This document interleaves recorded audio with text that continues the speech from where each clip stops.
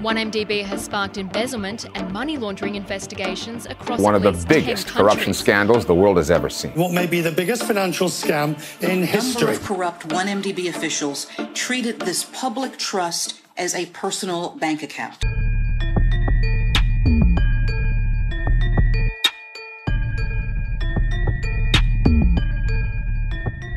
Follow us as we bring you into the courtroom where the biggest financial scandal in Malaysian history is being heard. By the Malaysian Insight, this is the Najib Razak 1MDB trial, and I'm Patrick Teo. Najib Razak's 1MDB trial resumed this morning at the Kuala Lumpur High Court after a break to allow him to attend his final appeal in the SRC case. His appeal failed on Tuesday, and he was sent to jail. What should have been just another day was anything but, as Najib, who used to arrive with a posse of supporters, was instead driven into the court basement in a Kajang Prison vehicle under heavy police escort. It is Thursday, August 25th, 2 days after the federal court upheld Najib's guilty verdict in the SRC International Sdn Bhd case and ordered him to start his 12-year jail term. To know more about the SRC trial, do listen to our podcast entitled The People vs. Najib Razak. Najib arrived in a black Toyota Fortuner from Kajang Prison at 8:30 a.m. this morning and was immediately driven to the basement where photographers were not able to get a glimpse of him. His loyal supporters were also nowhere to be seen this morning. When Najib finally arrived in Judge Colin Lawrence Sequeira's courtroom, he was in a dark blue suit paired with a red tie instead of prison attire. He was also not in handcuffs. While his assistant was always at his beck and call previously, this time there were 5 prison guards with red berets who stood guard around him. They sat directly behind Najib in the first row of the gallery, keeping a close eye on the former Prime Minister. Najib, on his part, was emotionless, despite arriving from prison instead of the comfort of his home. He remained stoic as proceedings began for the day.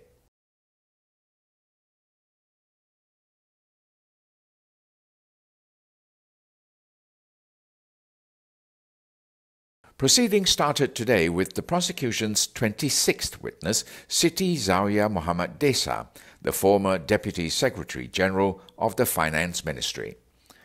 While on the stand, Siti Zawiya has been unable to answer most of Shafi's questions, often responding with, "I don't know," despite the fact that she had a detailed witness statement. Najib's lead counsel, Shafi Abdullah, had had enough of her non-answers this morning and finally asked if she had played any part in preparing her witness statement. "Did you draft this witness statement yourself?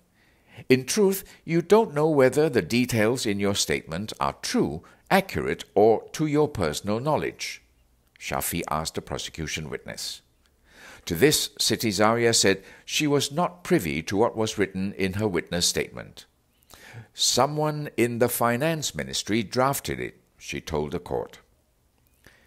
"The officers handling the loans in MOF drafted it, but I don't know who else from MOF Inc. was involved," she explained further. Siti Zawiya also said she also did not read the prepared statement in detail and had merely signed it. "I was only given at the last minute. I didn't have the privilege of reading everything. It was drafted but not in my presence. I was just given the document," she said.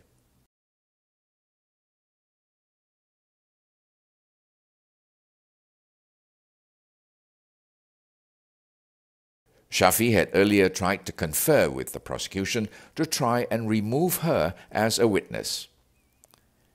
"She has a wonderful textbook statement, but now she says she doesn't know anything," Shafi told Judge Colin Lawrence Sequeira, while reminding Siti Zawiya that she was under oath. "The prosecution should withdraw this witness. She is not useful to the prosecution. We are not going anywhere." "This is the first time in 46 years that I have encountered such a witness," Shafi added. Siti Zawiya had previously testified that Najib held all the power in 1MDB based on the company's memorandum and articles of association.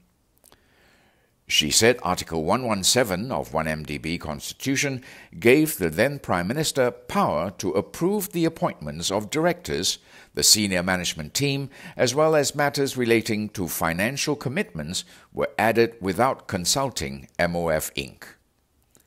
Siti Zawiya said that Article 117 also gave Najib power over any financial commitment, including investments, which was likely to affect government guarantees.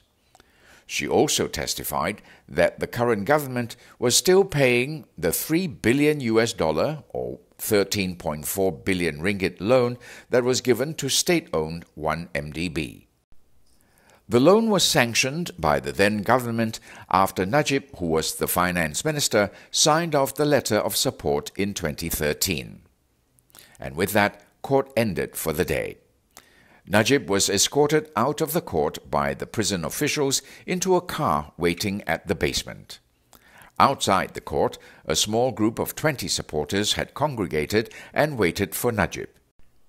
As his convoy drove by, there were loud chants of "Hidup Bosku." Najib, prison or not, wound down the window a little bit and waved at them.